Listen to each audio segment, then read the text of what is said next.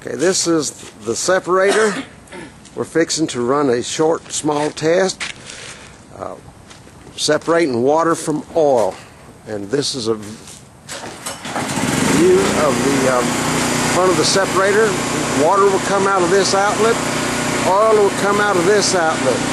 Now what we have in the back here is a tank full of mixture of water and oil. Now we just cranked up the power plant to start running this thing, and we're going to be ready to shoot. We are now recording. Water's coming out. All right. Let's move on over to the oil here. See what comes out of this side. That looks pretty oily. Water. Oh.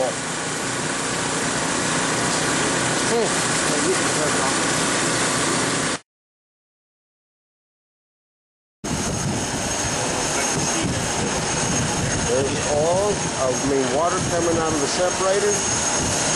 There's your oil stream coming out of the separator. First time we crank this little baby up, and it's separating.